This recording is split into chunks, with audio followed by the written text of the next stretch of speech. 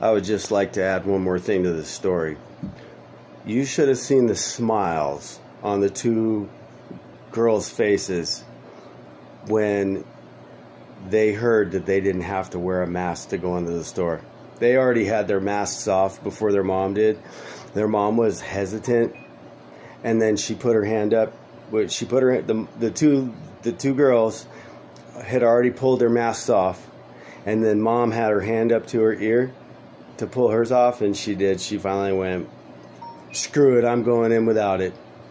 But those two little girls were so happy to hear that they didn't have to wear those masks. That's what made me feel so good inside. Just seeing the smiles on their faces that they didn't have to do that.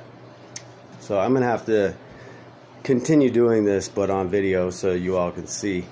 I wish I had gotten that one on video, but no big deal. I'm sure you all believe me. Why would I lie about something like that, right?